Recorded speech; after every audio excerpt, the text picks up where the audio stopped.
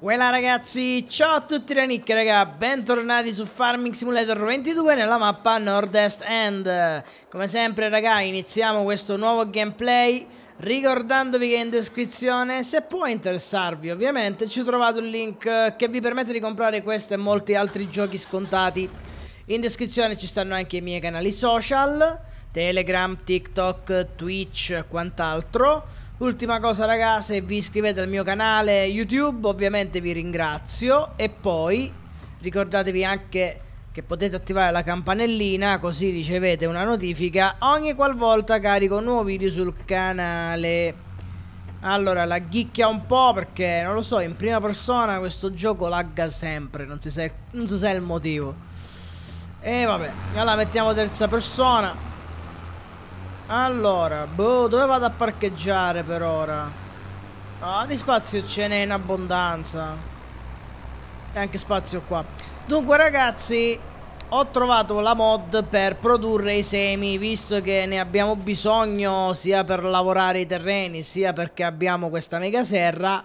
L'ho trovata. Questa è la serie con o senza, questa è la serie senza debiti. Perché mi dimentico, basta guardare se ho o meno debiti e mi ricordo.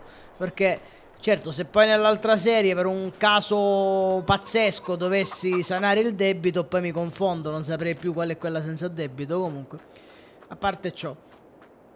Allora, e quindi, insomma, ho trovato un edificio che produce semi. Ovviamente, questa mod, se vi interessa provarla, in descrizione c'è anche il link con la lista delle mod che uso in questa serie. E quindi basta che guardate lì. E la mod è anche per console, questa dei semi. La produzione dei semi è anche una mod disponibile su console. Allora, dovrei trovarla, dovrebbe stare qui da qualche parte. Eccola qua. Seed Production, 35.000 euro. Bene, la possiamo mettere un po' dappertutto, non è molto ingombrante.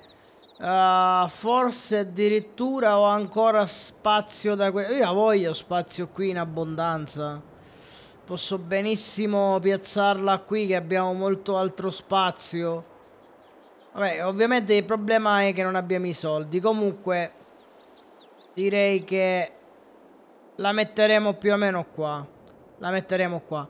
Però mi servono 35.000 euro. E questi 35.000 euro come li famo?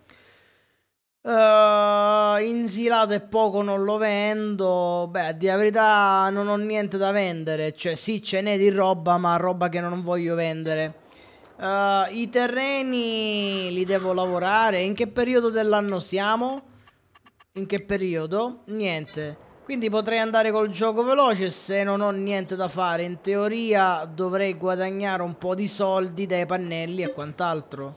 Oh, perché tanto qua non c'è niente da fare. Mi pare almeno. Ah, mi sono dimenticato di controllare gli animali. Vabbè, per una giornata penso che non succede nulla di grave. Tanto non è come la vecchia season che se ti dimenticavi di dar da mangiare agli animali morivano. Qui non muoiono. Uova spazio esaurito. Vabbè, a parte quello. Ma soldi niente. Praticamente non è cambiato di una virgola. Oh, forse ho capito qual è il problema. Perché non c'ho i semi. O qualcosa di simile. Farina, stiamo a fare pane. Non sto a comprare un po' troppa acqua? No, forse no. No, anzi ancora no, ancora ci vuole. Ok, qui va bene. Infatti, madonna, qua è il problema. La serra industriale. Difatti ha bisogno di semi. Meloni, difatti non stiamo a produrre niente. Qua pure stiamo messi malino, pure qua servono semi. Vabbè, e allora, vabbè, una giornata in più è passata. Gli animali... Oh, dove li trovo mo 5.000 euro io? Per fare sti semi. E devo vendere un cavallo? È un po' un peccato venderlo adesso, il cavallo. Ok, allora ci sarà qualcosa che posso vendere? Gli abiti? No, no, no, no, no, no, no, no, no, no. Dai, oh, se no veramente mi tocca... semi di soia, no, troppo presto. Nada. Abiti è troppo presto. Abbiamo un mucchio di digestato, devo dire, caspita. Magari ci si può fare i semi o il fertilizzante. Però non ho la mod per quello ancora. Non ce l'ho. Vabbè, comunque... Oh, devo vendere qualcosa, eh. Oh, e vendiamo un cavallo e buonanotte, va. E tanti saluti. Vendiamo un cavallo. Tanto 18.000 euro. Grazie sempre a una mod che ha aumentato il valore dei cavalli, eh. Se no di base sapete che valgono niente. Quindi, vabbè, dai, ne vendo uno, ne compro un altro e tanti saluti, no? Come si vende? Ne compro un altro. Boh, va bene. Va bene, oh, fatto. Ok. Possiamo quindi adesso piazzare questo edificio per produrre i semi. Oh, i meloni mi servono pure. Va bene. Ok, quindi ce l'abbiamo. Produzione e che te pareva che non si buggava. Vabbè, aspettate un attimo che rientro in partita. Ok, dunque rieccoci. Ogni tanto c'è questo problema quando si comprano edifici. Allora, vediamo un po'. Dovrei trovare... Eccolo qua. Oh, beh, si può produrre con molte cose. Buono. Sorgo, frumento, orzo, avena, colza, semi di... Praticamente, ok, perfetto. Ah, ma ci vuole anche fertilizzante liquido ed erbicida. Che bella rottura di balle, però. Ah, ok, erbicida e fertilizzante liquido. Se lo compro da qua, quanto mi costi? Troppi soldi. Va bene, allora, che abbiamo in abbondanza? L'avena mi serve per i cavalli. Semi di soia, no, i semi di soia valgono. Beh, i semi di soia in teoria valgono parecchi soldini. È un peccato buttarci dentro i semi di soia. No, i semi di soia non mi conviene. I semi di soia valgono di più del frumento. È un peccato buttarli lì. Penso potrei andare di orzo. Orzo è quello più economico. L'orzo è il più economico. Potrei metterci quello. Sì, ci mettiamo orzo. Non ha senso metterci il prodotto più caro.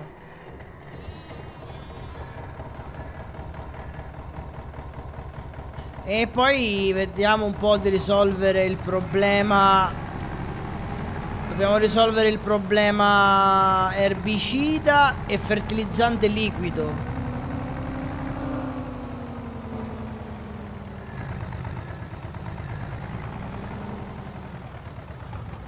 Un po' più indietro.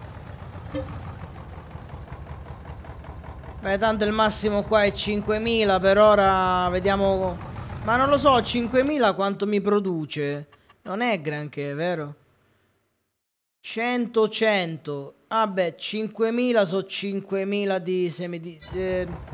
5.000 di frumento sono 5.000 di semi. Quindi mi tocca... mi tocca mettere tutto. Mi tocca mettere tutto perché... Che ci faccio con 5.000? Vabbè, comunque... Produzioni...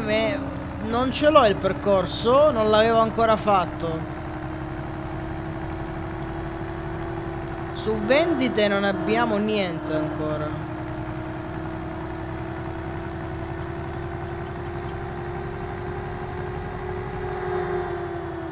Vabbè, tagliamo per di qua.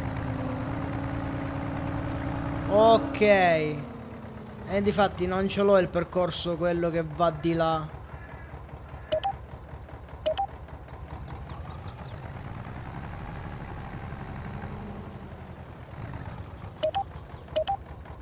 Ok, mi vado a creare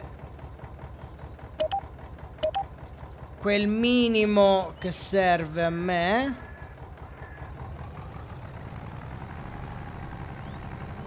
Ok. Comunque mi avete chiesto, mi pare, una guida su come si usa l'autodrive. Mi sa che ci dovrei fare un video, eh. Anche se ogni tanto diciamo che vi faccio un po' vedere, però mi sa che volete una guida tutta sana. Da che parte dovrei entrare? Entriamo da là sotto, va.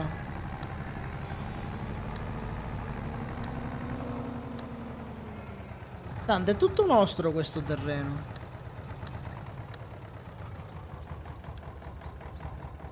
Mi conviene così? Faccio un percorso di andata e ritorno.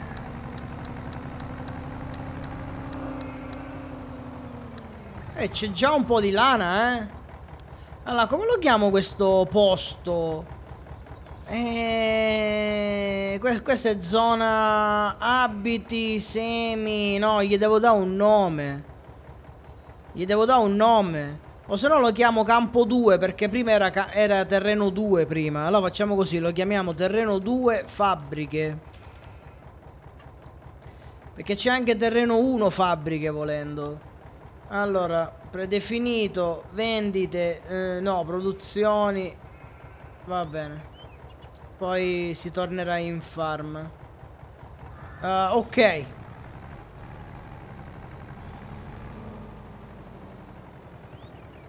Carichiamo orzo. E poi volendo...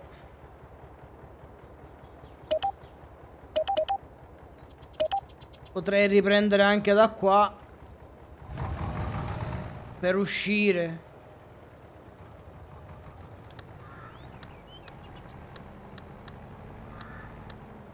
Magari senza passare. Sto andando tutto storto.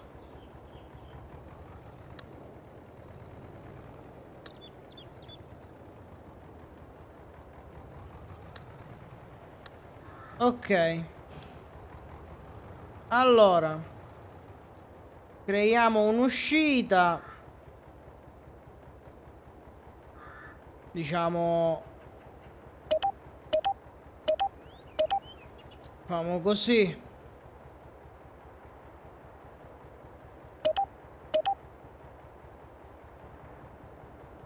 Ok, ce l'abbiamo.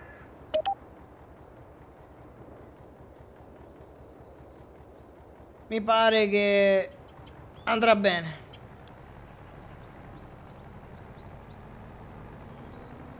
Allora, si torna in farm.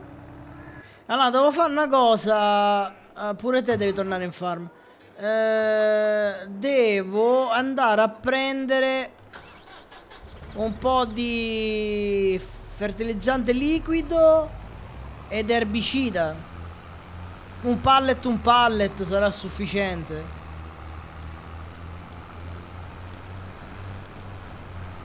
Quindi direi... Allora, innanzitutto abbiamo messo dentro orzo, quindi attiviamo produzione tramite orzo e i semi li mettiamo in distribuzione, ovviamente. Ovviamente. Allora, poi questo da qua si deve togliere.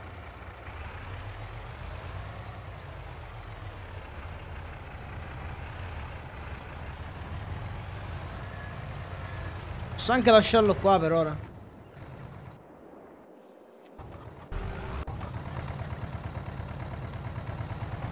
Andiamo a prendere un altro carico di semi.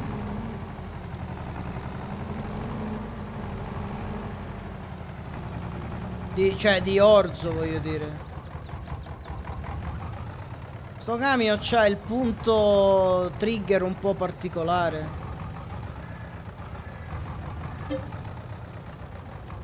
Ah dai.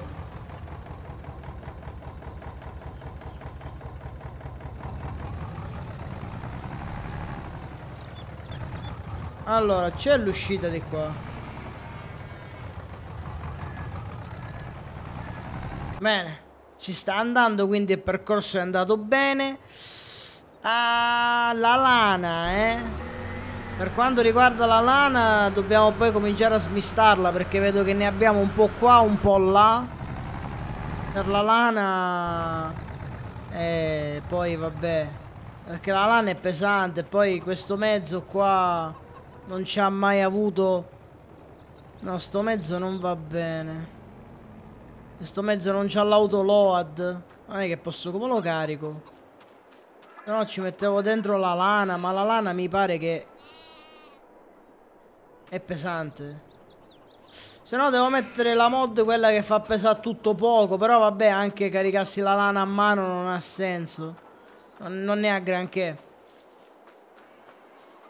Vabbè, a proposito, comunque dobbiamo comprare pallet, fertilizzante lì. Fertilizzante, perché ce n'è due? Ah, fertilizzante liquido ed è... mi ha fatto cacà sotto. Ed erbicida. Quelli che so, semi. Vabbè, uguale. A posto. A posto. In pratica ci metto dentro tutto l'orzo. Poi se non abbiamo orzo lo facciamo. Lo dobbiamo produrre. Anche perché l'orzo è quello che ne esce maggiore quantità. Cioè se io semino frumento e nello stesso campo ci semino dopo orzo, raccolgo più orzo che frumento dallo stesso campo. Quindi per fare semi conviene... madonna l'orzo. Bellissimo sto operaio. Allora, questo è successo perché praticamente... perché non ho messo un paio di... o se no basterebbe anche allungare un po' questo. E in teoria la prossima volta non dovrebbe succedere.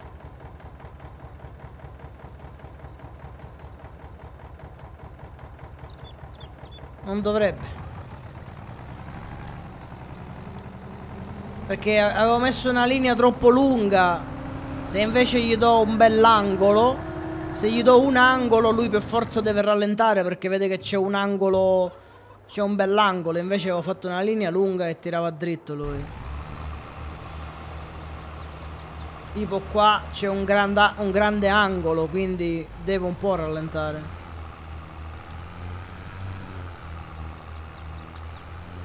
Allora poi si va in farm che... anzi no, cioè prima di andare in farm spostiamo questa lana, tanto la devo portare proprio qua. Speriamo che autoscarica. Speriamo. Dai, non autoprendi. Accidenti. E che devo venire qua col barile? Possiamo provare a scaricarli per terra, sperando che li prende.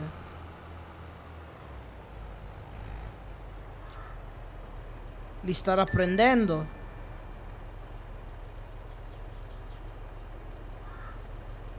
Boh.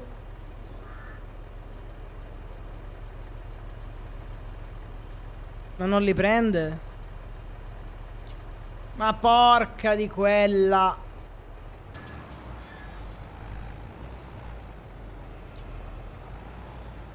Oh, carica. Allora, sti due pallettini mo li scarichiamo qua. E qua si fanno i vestiti.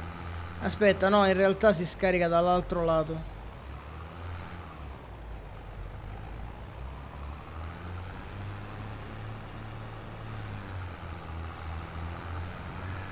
Cioè io volevo che andava così.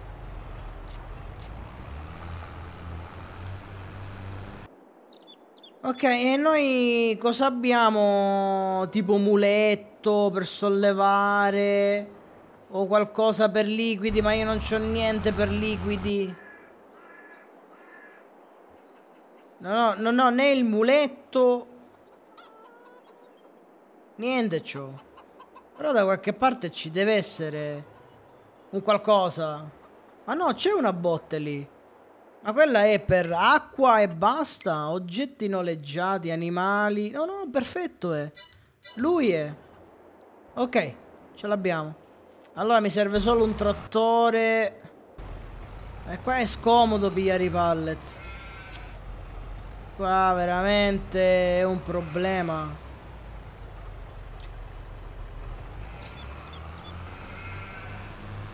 Oh, come si vede bene l'acqua. Non ricordavo che si vedeva così bene.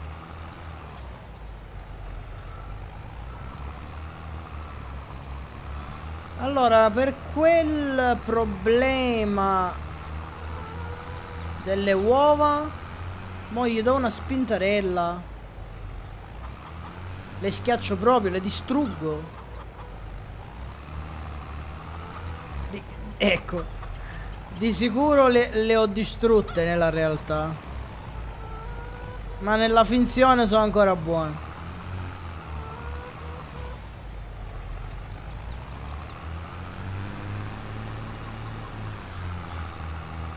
Allora. Ok, tu... Ma che cacchio? Ah, il caseificio di qua, eh. Madonna, per 50 litri di...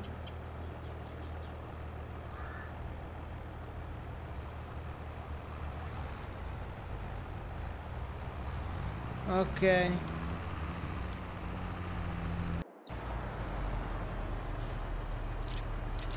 Va bene, però stai pure qua. Oh, ma se metto un attimo la super forza, perché voglio vedere se vanno sollevati. Perché non li prende? Non li prende proprio. Quindi bisogna scaricare per forza di cose con la botte. Peccato. Già, bisogna... Per forza di cose ci vuole la botte. Non c'è altro modo. Non è una questione di altezza. Pensavo che era magari una questione di altezza. Ah, ok, cominciamo bene.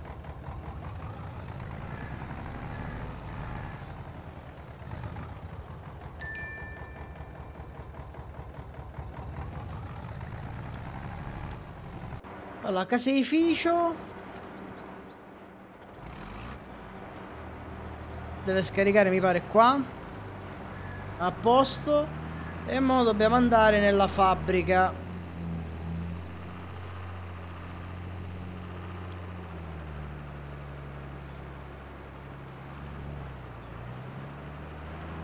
Ok, mo andiamo nella fabbrica, riempiamo questo e... Ma sai che cosa? Potevo prendere anche l'altro latte prima di venire qui per 50 litri. Non ci ho pensato, potevo pigliare tutto l'altro latte. Mi risparmiavo un altro viaggio futuro, non ci ho pensato. Ok, ci vuole un po' di fieno per i cavalli. Vediamo un po' intanto. Come glielo do con questo? Fieno per i cavalli. Dov'è che tengo il fieno io? Intanto così che non abbiamo niente da fare.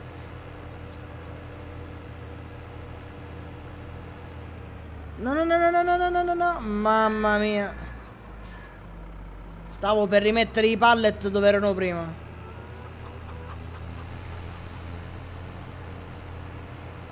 Ah, ok, qui abbiamo un bel po' di balline. Allora, fieno... Vada, 150, dai.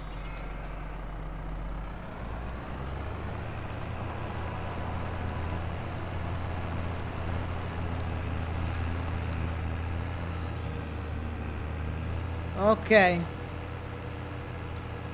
Se no, ovviamente i cavalli non maturano come si deve. Ah, che poi mi sa che dovevo farlo, l'avevo detto, meno male che me ne sono ricordato mo'. Meglio tardi che mai. Allora, vediamo. Perfetto. C'è sta. Ottimo. Abbiamo risolto il problema con i cavalli. E ora mi manca solo da risolvere il problema qui dell'erbicida e del fertilizzante liquido.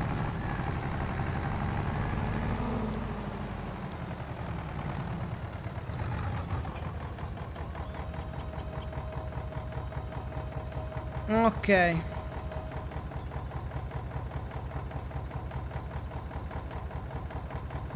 Sta arrivando la botte dietro l'angolo.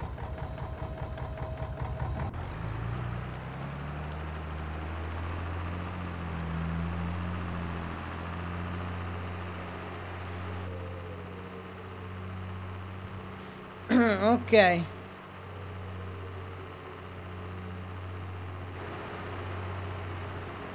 Oh, stavolta non te butti dritto, eh?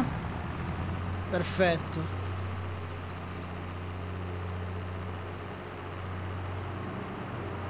Allora, vediamo di caricare. Vediamo, speriamo che carica.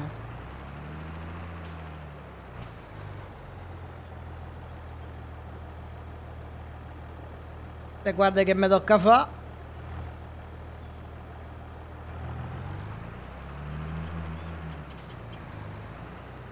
Ecco qua.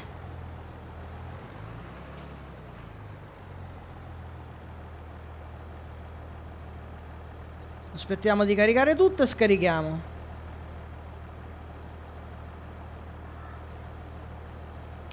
Ok, e mo la produzione inizia. Mo c'è tutto: fertilizzante, erbicida e orzo. Perfetto, possiamo iniziare così a produrre. Più che altro ci vuole il doppio come fertilizzante. Quindi potrei mandarlo in negozio a comprare un altro pallet di fertilizzante, perché quello ci vuole doppio. Quindi pallet. Porca miseria quanto costa. Rimango senza soldi però. Rimango proprio senza soldi. Vabbè, lo compriamo, vediamo. Tanto per ora, per un po' penso che ci basta. Va bene, raga. Quindi direi che mo conclude il gameplay, che il tempo è volato. Vola sempre. E vabbè, almeno se tutto va bene abbiamo iniziato con la produzione dei semi. Però, a dire la verità, non mi sono ancora fatto due conti. Cioè, sinceramente non lo so se ne sta a valere la pena, perché tra fertilizzante ed erbicida non è che comunque stiamo a spendere poco, a dire la verità. Anzi, a dire la verità no, non stiamo a spendere affatto poco. Anzi, stiamo a spendere un... Beh, però vabbè. Cioè, però comunque, ovviamente... Con quanto caspita è che ci vuole per fare 1000 di semi? Ora che ci penso. Questo non ci avevo pensato prima.